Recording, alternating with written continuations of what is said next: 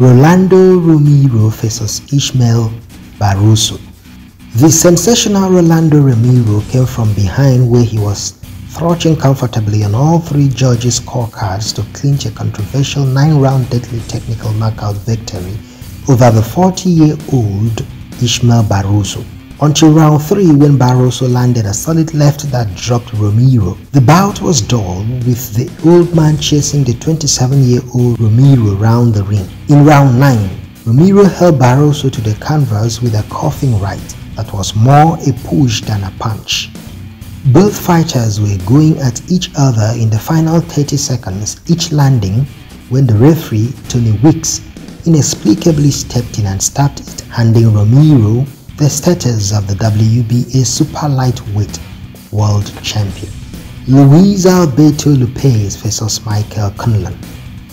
Attempting to grab his first world title, Michael Conlan became a victim of a deadly 5th round knockout delivered on him by the IBA featherweight world champion. It happened at the SSE Arena in Belfast. Both fighters started strong, landing power shots and seeking to destroy each other. For the first 2 rounds, both fighters juggled for control, and Lopez often found himself trapped, but by round 3, he was able to take control of the bout, landing several shots to the head that wobbled Conlan towards the ropes.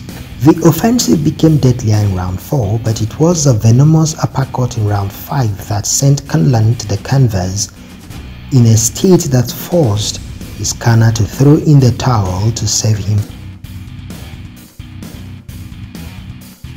Joseph Parker vs Faiga Opelu. The New Zealand fighter Joseph Parker checked in one of the fastest deadly knockouts of the month of May when he ended Faiga Opelu in 8 seconds of their bout held in the United Kingdom. This deadly knockout given by Joseph Parker has, according to some big names in the heavyweight division, positioned Parker for a showdown with a big name, maybe a rematch of one of his losses.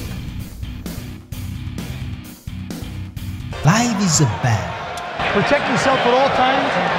Fight hard, fight clean.